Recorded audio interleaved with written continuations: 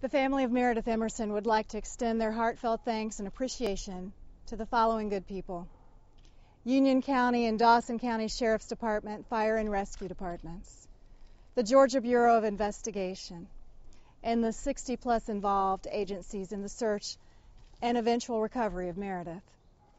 The family would like to express their appreciation in the professionalism and the compassion of the local and national media, and thank you again for helping to facilitate getting information out about Meredith, as well as helping the world learn to know her and to learn to love her as we always have and we always will.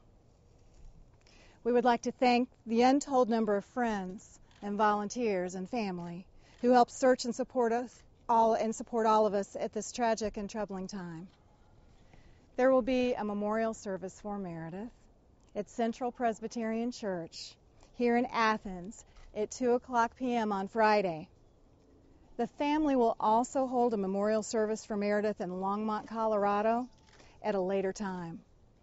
For those who wish to honor Meredith with a donation, we would ask that you contribute to your local animal rescue shelter. Thank you so much and good day.